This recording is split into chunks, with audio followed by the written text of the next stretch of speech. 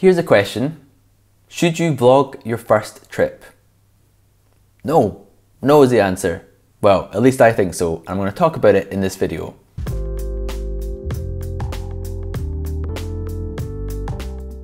Welcome back to YAM'S World. I've got an interesting topic for you today about the pros and cons about filming your first adventure. I'm going to go through some best practices and some good questions to ask yourself that will hopefully lead you in the right direction so that you can either enjoy your first trip stress-free or film it in a way that makes sense and gives you exactly what you're looking for. But before we get into it, I'm here once again asking if you will like this video, because it really does make a huge difference for YouTube's algorithm. And if you haven't subscribed, make sure you do already. But most importantly, make sure you leave me a comment below any questions about this topic, any disagreements, any things you think about it, about your own experiences and how that's gone before. I'd love to hear from you, and let's start a conversation. So I first came across this idea from Alistair Humphreys. He's a huge inspiration for me. He wrote 2 books which totally inspired my first trips about his round the world 4-year trip, and it's a really fantastic read. I cannot recommend it highly enough. We are pretty different in the way we travel though. He was way more minimalist than me and definitely spent a lot less money. But that was mainly because he was eating jam sandwiches for sustenance, and I just cannot get on board with that. But the one thing we do agree with is this topic about that you should not record your first adventure. And what I mean by that is that you shouldn't record it in a way with having really big intentions for what you're going to do with the stuff afterwards. Now this won't be for everyone, and I appreciate that some people just want to dive into it, but I'm going to go through some of the pitfalls you might find with doing that kind of thing.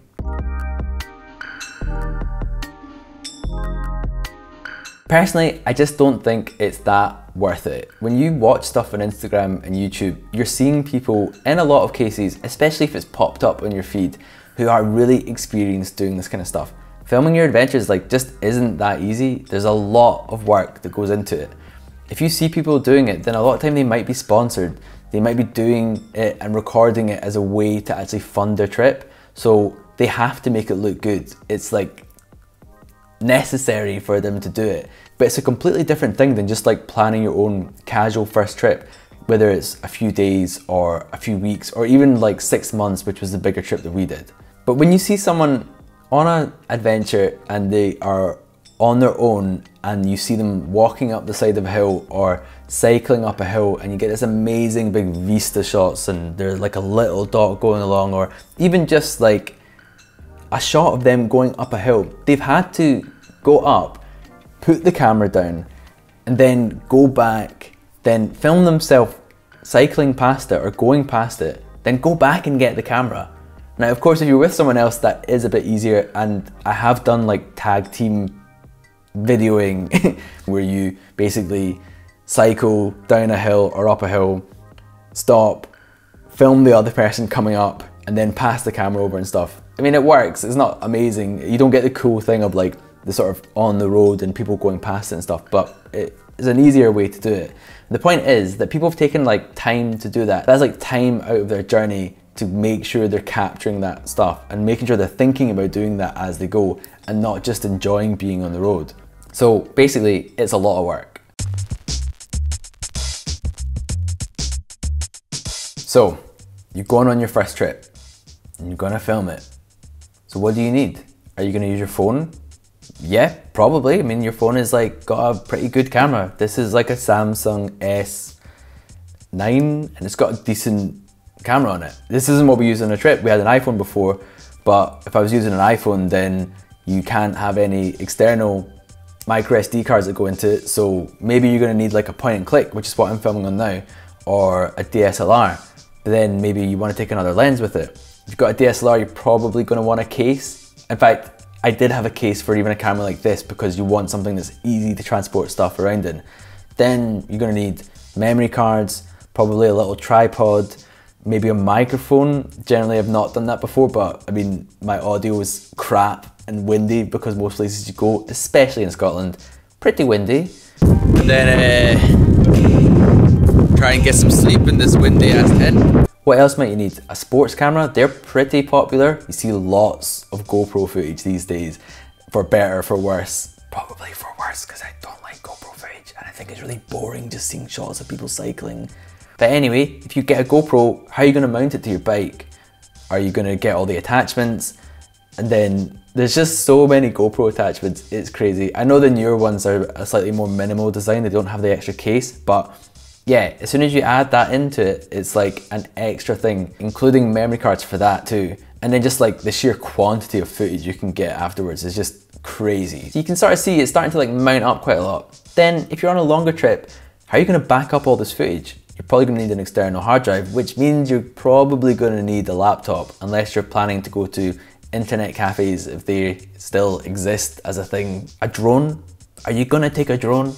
Some people have drones with them now. Are you mental? I mean, yeah, it looks cool and I get it, like it's just up there following you, but ooh, that's too much. That's too much. I'm not on board with taking a drone. So, it's a lot of stuff. You could probably fill up a whole pannier bag with just the gear to film your trip. That's valuable space that you could be filling up with cans of beer. Space is at a premium when you're traveling, and very quickly you've gone from just casually using your phone to now having like a full filmmaker setup for vlogging full time. And that's very easy to get sucked into that world, because again, you see the stuff on Instagram, you see the stuff on YouTube, and it looks amazing. And it's so easy to make you think that you need all that stuff too. When really, I don't think you do. I think you don't need all that stuff. All right? All these things are just adding additional stress. And for what? What are you really gonna get out of it? A mediocre YouTube video that gets like a couple hundred views? It also means that it's way more sketchy to leave your bike unattended. So you might go and see something you really want to go and visit. Maybe you're not on a campsite, maybe it's somewhere on the road. Okay, if it's something really cool, you're probably going to take all your stuff with you. But like, say at night, you camp somewhere and you want to go into town, you want to go and visit some places, like leaving your stuff in a tent, you just have to be confident that it's going to be safe, and you're never going to be able to protect it all. But like, the idea that you might have to take all your stuff with you every time, it's just such a hassle, and you might end up just not doing that thing in the end because you want to protect your stuff. So more gear, more risk, more money, it's just a bit of a slippery slope to then limiting the kind of stuff you want to do.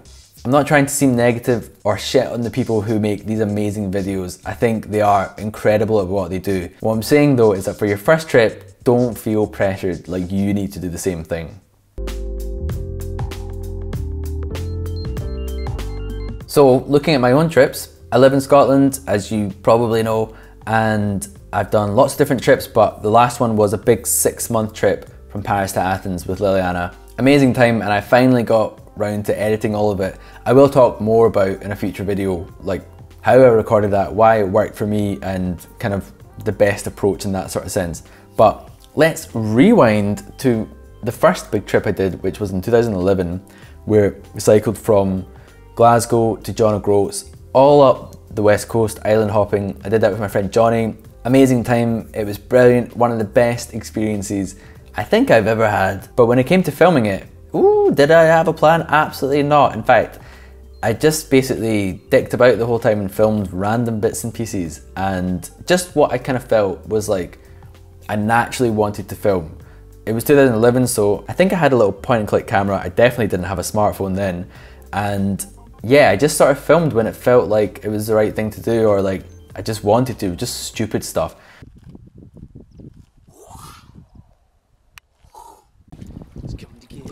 Come to get us, tides, come to get us. This is well, oh. I mean, when I came to edit it like a year later, was it easy? Absolutely not. Was the footage good? Not really. I mean, there was a lot of like really terrible stuff there.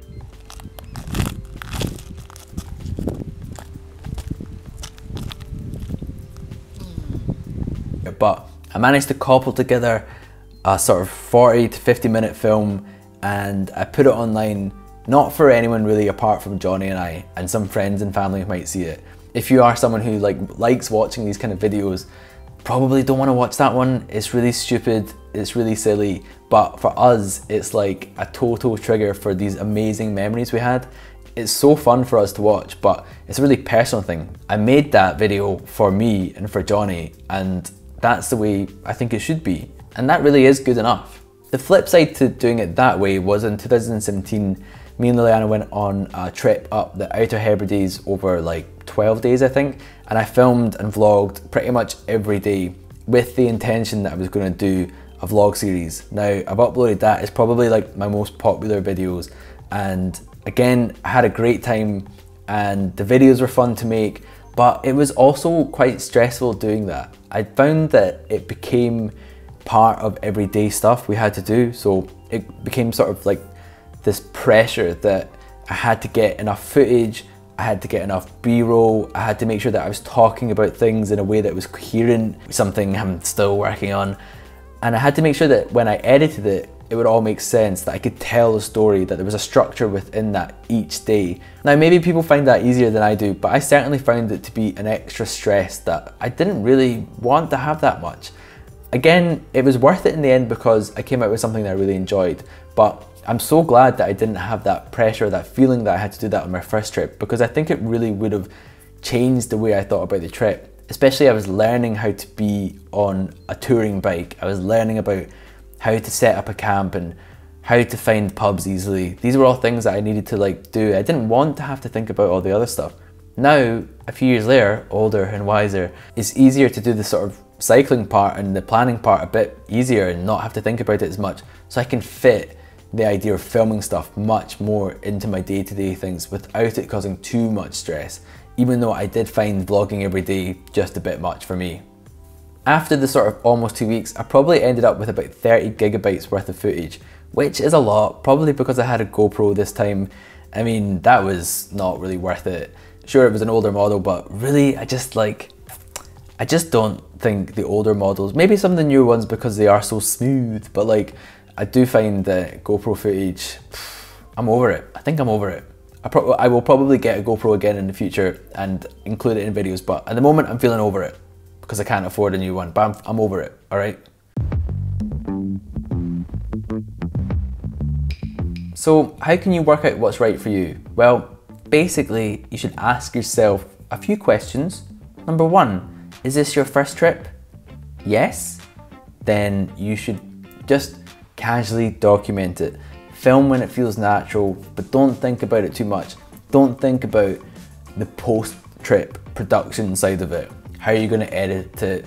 Like all that sort of stuff. If you can make it work, great. If you can make something fun, brilliant. But don't get too involved in like how it's going to edit together and the issues you might face or just how much stuff you've got to capture. Keeping it more casual, but making sure you keep a diary. I will say that keeping a diary is so important when you're on an adventure. It might take you a bit of time each day to do it, and I know that's kind of contrary to what I've just been saying about taking the stress about having this like special thing you need to do, but so much happens each day that having a diary will really be a special thing when you come back to it.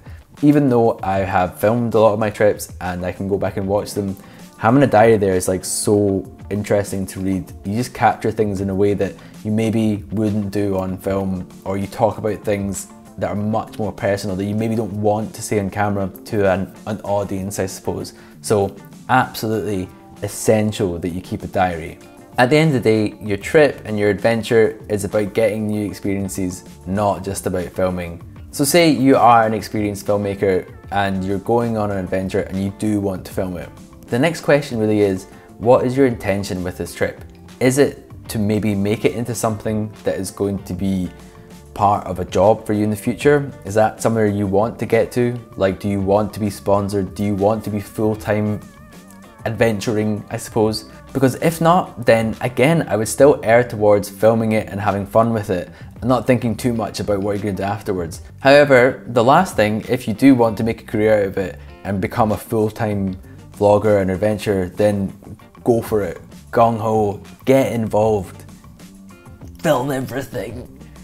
But, you know, that's what you're going to be doing and that's fine. I think that's like a legit thing to do. And in a lot of ways, I would love to be doing that full time, but, you know, I just don't have it in me. I just cannot be arsed with GoPros and drones. I think this is a really interesting topic to discuss. So again, leave me a comment below if you want to talk about it, or especially if you disagree with me, because I'd love to tell you why you're wrong. But it is strange that we live in such a world where everything is sort of filmed to death because you need to extract some sort of digital value from it to make content and upload it. This pressure that like everything needs to be filmed and documented in a way that you're going to get something out of it afterwards, rather than just enjoying being in the moment, or you know, whatever you want to call it. But my main point is that your first adventure, your first trip is sacred, and you don't want to taint it by feeling this pressure that you need to film absolutely everything. That's my main message. That's the message of the video. I probably could have just said that in one sentence. But really, just don't take a drone with you when you go on your first trip. Please don't take a drone with you. They're really noisy as well. As I mentioned a few times in this video, I am going to make another one about the gear I did take, the sort of approach I took to filming and telling stories after when I was editing, and what worked for me and kind of what didn't as well. It's a pretty minimalist one, so you do need a wee bit of gear to do it, but not like tons and tons of stuff. You're not going to fill like a whole pannier bag with your gear with the setup I'm talking about. Thank you so much for watching this video. I hope you enjoyed it and found it as interesting as I do. If you want to talk about it, leave me a comment below. Make sure you like this video, and of course, subscribe so you get the next video on Wednesday. I think this is a really interesting topic. I think this is a really interesting topic. I think this is a really interesting topic. I think this is a really interesting topic. I think this is a really interesting topic. I think this is a really interesting topic. I think this is a really interesting topic.